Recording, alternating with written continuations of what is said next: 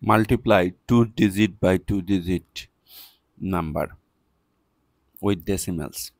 So here I have taken example 1.5 is a number and 1.5 is another number. That is same number. We will multiply this 1.5 by this 1.5. So what will happen? First, ignore this decimal, right? Okay. So if you ignore this decimal, you are getting here 15, 15. So just multiply these two number first, ignoring decimal. Start with this 5. 5 times 5, 25.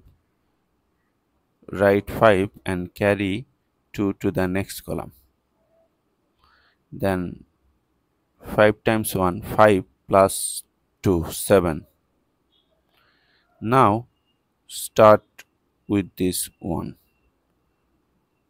1 is in second column. So first column will have 0 as a placeholder. 1 times 5, 5. Then 1 times 1, 1. So just add 5, 7 plus 5, 12. Write 2, carry 1 to the next column. 1 plus 1, 2. Now you have to place the decimal, right? So after decimal, here we have 1 digit and here we have 1 digit. Totally we have 2 digit.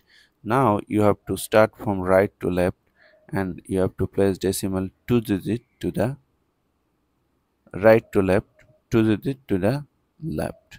1, 2. So 2.25. The answer is 2.25. So now you can write here 2.25.